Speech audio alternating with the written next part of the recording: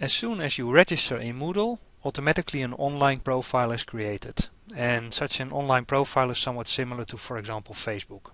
However, your Moodle profile is only visible to your fellow students in Moodle.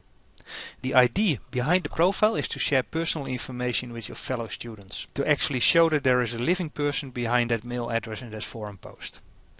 What kind of personal information can you share and how to do that? Well, first of all, of course, you have to log in. We go to our Moodle site.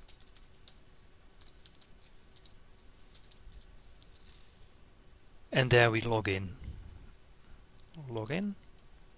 And we enter our username and password.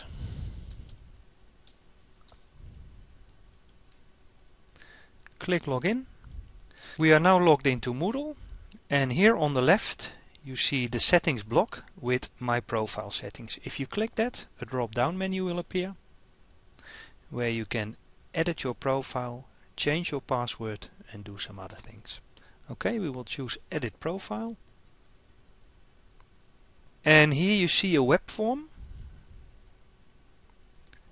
where you can enter all sorts of personal profile information. The information that you see here with the red stars is actually mandatory information, and that is the information that you already entered when you created your Moodle account, like your first name, surname, email address, city, town and country. For the time being we will just leave this as it is, and we will start with entering a description.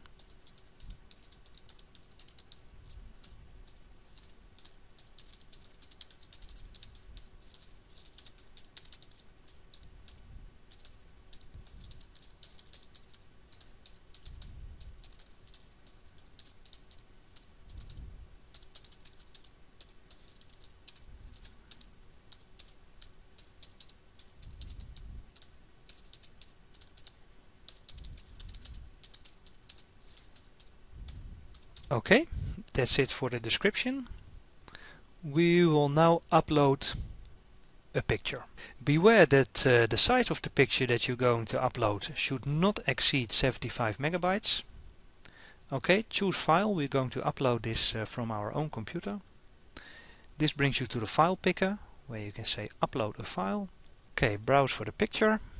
Okay, this is me. I say open, or I double click and I say upload this file. Okay, your picture is now uploaded. If you want, you can add a description, but just leave it for the time being. Finally, you can enter some of your interests.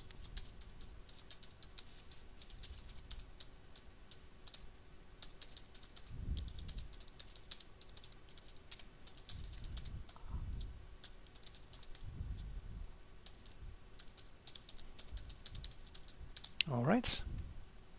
And finally you can leave some contact information for your fellow students to contact you. You can enter a web page if you have one. You can enter your Skype ID so that people can Skype you. Leave your phone number, etc. But for the time being we will leave it. Don't forget to click update profile. And this is the profile as other students will see it when they click on your name somewhere in Moodle. Just to give you an idea what this will look like in the course, we will go to My Courses, ODL and OER, and you see that your picture has been added to your status block here. To see who else is online and to check their profiles, just have a look at the online users block here. And besides yourself, of course, you can see that there's one other person here online. If you click that person, you move to this person's profile. Here you can send that person a private message, and of course also the other students, if they click on your name, they will get your profile here and they can send you a message.